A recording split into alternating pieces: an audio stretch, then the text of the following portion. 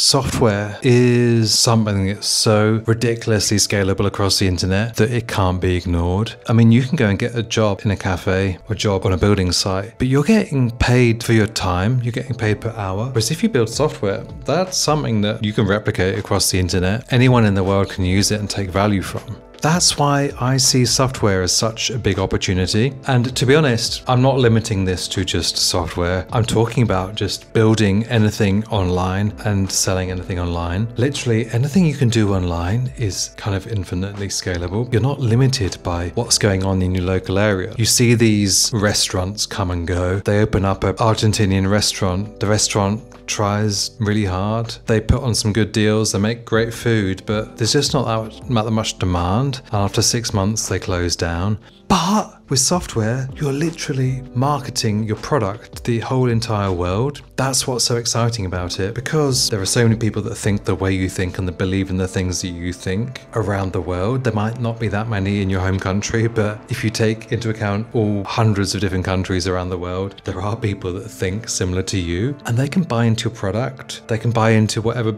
software product you're making, or coaching program, or ebook or course, whatever. They can get interested in that. And that's why I think the internet is really a cool way to build stuff and to sell stuff. If you're thinking about building software, I mean, that's just the coolest thing you could think to do, because you're using the power of the platform that everybody's using on a day-to-day basis. Everyone's addicted to their smartphones. Everyone's scrolling these stupid 10-second videos where there's someone shaking their ass, or I don't know what they're doing. I don't watch those videos, but these social media companies that are allowing those videos to be shared are just like, they're just like this. They're diving into a pool of gold right now. I mean, I think that there's a big opportunity for people like you and people like me to snap people out of that mindset of constantly scrolling and actually learn something useful. And that's part of what I'm trying to do here. And I think there's a lot of opportunity for other people like you to do that too. I don't know exactly how that's going to look, but maybe it's going to be sharing